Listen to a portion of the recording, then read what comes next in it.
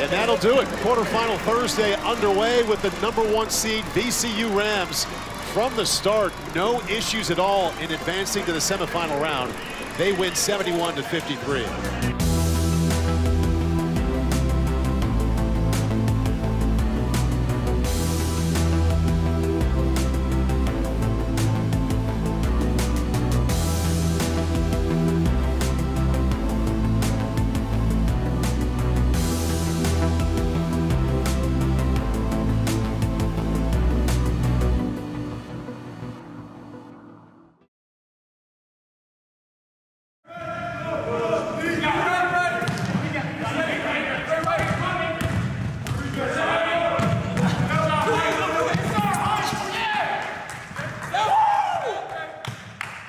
The biggest takeaways is that I believe we are doing the right things here as a coaching staff. I believe we are doing the right things with the type of people we're trying to bring into this program.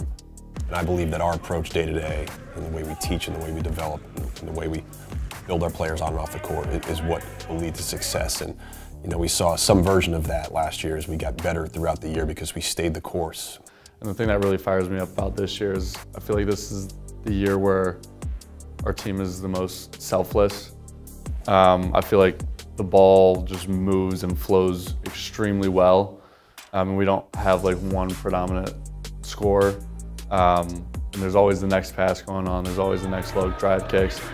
And it's helping our offense and defense flow really well because offense isn't just the only thing that requires selflessness.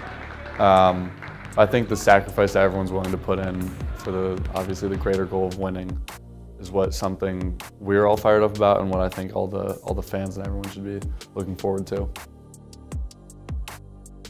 Those of you who don't know, the program is a team building and leadership development company. Our mission at the program is simple. It's help develop better leaders and create more cohesive teams.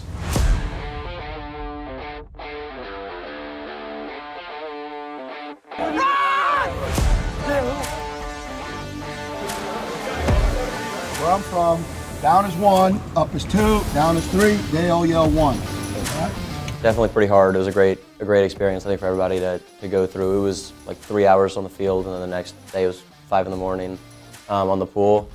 And it was, I think, a really good experience because, like, a lot of times close relationships are formed doing hard things together, and having that experience so early on, I think is going to help us for like the rest of the season. I mean, in terms of myself, like, I felt like I was drowning for the whole second day, so I didn't feel like I was like a nice time, but it was great afterwards because we were all together and felt like we had like overcome something when there were no games like on the horizon or anything. So I think that was a great experience, and they did, like, the program people did a great job, Sam and Mike, and I thought it was something that was really important to have done now so that we can kind of come together. It was good.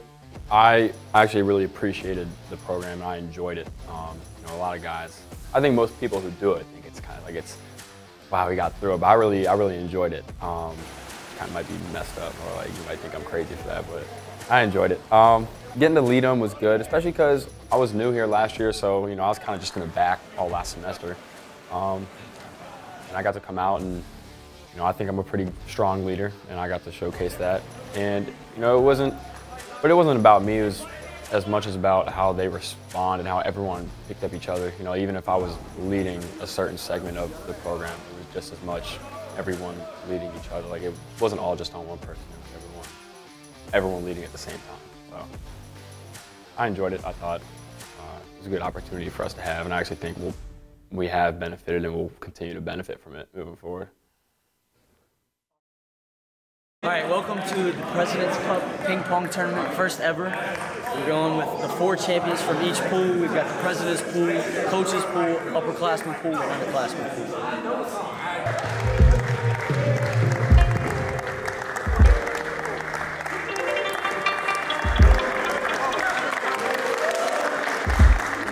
Like, Matt came up to me one day and he asked, how long did the ping pong tournament take? You all were kind of there. I feel like it took like a couple of hours, but we had a much bigger bracket.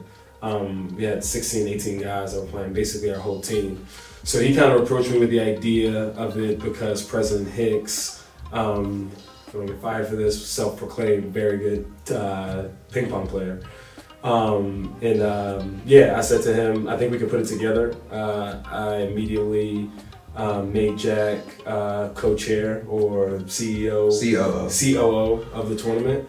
I have to give him a lot of credit. He put together the bracket, and there was a lot of thought that went into that bracket as well. Probably should have been more thought in hindsight to make sure that I was on the other side of the bracket. Yeah. But there's a lot of thought that went into it, and went on Amazon, was able to get the trophy engraved. Jack and I, that day, earlier during the day, we went over and got the ping pong table from the tennis department. Yep. So yeah, it was a lot of thought that went into it, but on a short notice, I think we were able to execute pretty well. Yeah, I thought it went well. I think having the guys get their matches done during the week at the Union was kind of, the build-up was solid. As DJ of the tournament, I think I did a very good job with that. Josh obviously coming out to the Star Wars Darth Vader, because no one wanted him to win. And just like the first tournament, it was really rewarding to see Ricky get that win over Josh in the championship. All right, here we are with the champion himself, Ricky Gadini, aka the Italian Stallion. Ricky, how do you feel after that big championship victory?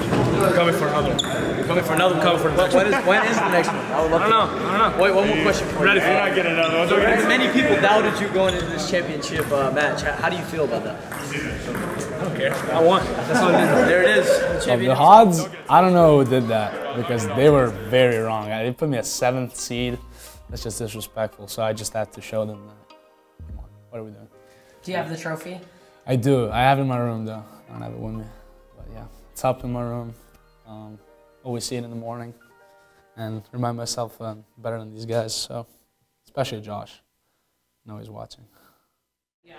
With our friends from Davidson College men's basketball team. Woo! You gotta clap for yourself. So we went to, like you said, Levine Children's Hospital, and it was a great experience, and I loved it. But it was also extremely sad, just because, you know, we look at our lives and we're so caught up with whatever we're doing. We think if we miss a shot, that the world's going to end. So it really put into perspective, you know, what's really important. You know, life is not finite. Like there's a deadline for people, and some people don't have the luck that we've had to be in a position we're in to do what we love. So it was great to interact with the kids, hear their stories, see what they're doing, but it really, you know, it puts you in your place and really humbles you to make you grateful for all the opportunities that we have. You want to get in the middle?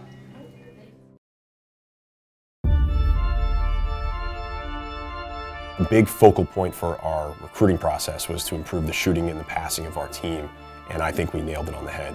And I think we've got a pretty impressive group of talented, skilled players that allow us to play the brand of basketball that has, you know, we've had some version of every year over the last several decades.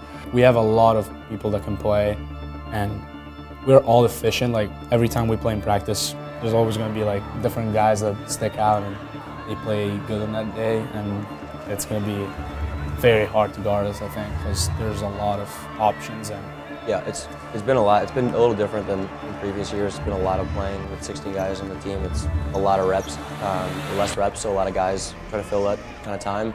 The guys have been, like, everyone's super selfless on this team. Everyone's like trying to help the next person out.